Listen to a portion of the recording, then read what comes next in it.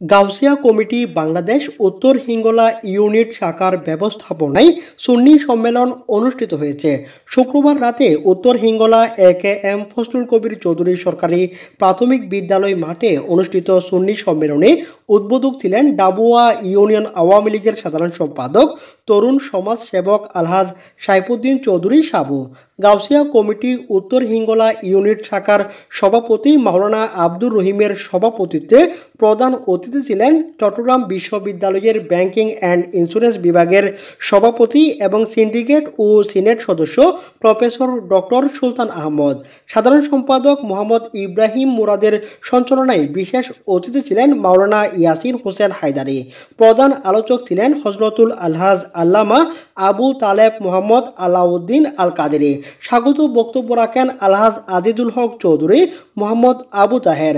আলোচক ছিলেন আল্লামা সেকান্দর হুসাইন আল কাদেরি, শায়েখ সৈয়দ মোহাম্মদ হাসান আল আজাহারি, মাওলানা নেজাম উদ্দিন তৈয়বী। এ সময় জাহেদ মুন্না, মনসুর আলম, ইউপি সদস্য আজাদ হোসেন, ইউনিয়ন ছাত্রলীগের সভাপতি সাজ্জাদ মাহমুদ, শরীফুল হক মুন্না, আনোয়ার হোসেন মুন্না সহ ইউনিট শাখার সকল সদস্য, সম্পাদক ও এলাকার গণ্যমান্য ব্যক্তিবর্গ উপস্থিত ছিলেন। আমাদের ওয়াজ নসিহত করবেন, সেই হিসাবে আমরা আমাদের জীবনযাপন করার চেষ্টা করব, সেভাবে মেনে চলার চেষ্টা করব। তার পাশাপাশি যারা এই মিলাদ এবং সুন্নি সম্মেলন আয়োজন করেছেন, এটা খুবই একটি মহৎ উদ্যোগ।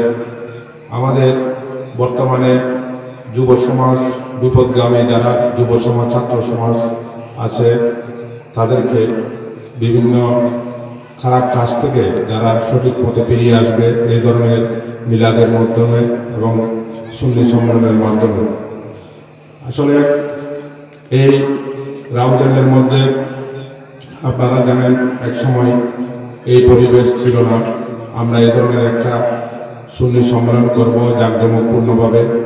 বিভিন্ন আমাদের বাধা বিপত্তি ছিল এক সময়, সেটা যাতে যে রাউজানে দীর্ঘদিন যাবৎ যে বন্য পীরের একটা যে আনাগোনা ছিল, তারা যাতে আগামী দিনে রাউজানে আমাদের জননেতা জনক, রাউজানে আধুনিক রাউজানের স্বপ্নদ্রষ্টা, রাউজান থেকে বারবার নির্বাচিত সংসদ সদস্য জননেতা জনক ফজলুল করিম চৌধুরীর নেতৃত্বে আগামী দিনে কোনো এই বন্য পীররা যাতে রাউজানে আর আসতে না পারে, সেদিকে আপনাদেরকে সবাইকে সজাগ থাকতে হবে। এই ডাবুয়াতেও যারা বিপদগামী ছিল, বন্যামি করে যারা ইসলামের নাম দিয়ে যারা সন্ত্রাসী কার্যকলাপ করত, তারাও যাতে এই রাউজানে আর মাথা ছাড়া দিয়ে না উঠতে না পারে, সেদিকে সবাইকে সজাগ থাকতে হবে।